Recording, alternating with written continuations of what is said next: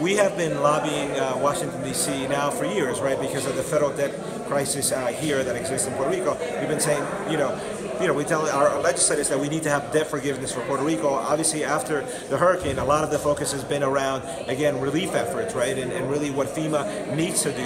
And unfortunately, we know that the response from the federal government has been woefully inadequate. Really, some would say even criminal, right, for their lack of leadership, their negligence, right, and almost abandonment of the people in Puerto Rico. So we continue, right, ever since the storm hit for the past 6 months, to really elevate the needs here in Puerto Rico, to remind our legislators, our Congress members in D.C. that they have a moral responsibility to Puerto Rico, but also they have a legal responsibility. These are American citizens, right, that deserve everything that citizens in Houston deserve, that everything that citizens in Florida deserve, and in other parts of the country, like California. We had this rash of natural disasters in the U.S., but Puerto Rico happens to be part of the United States, and so we know that the needs here, which the governor has said, right, $94 billion we need to help Puerto Rico recover, to help Puerto Rico heal.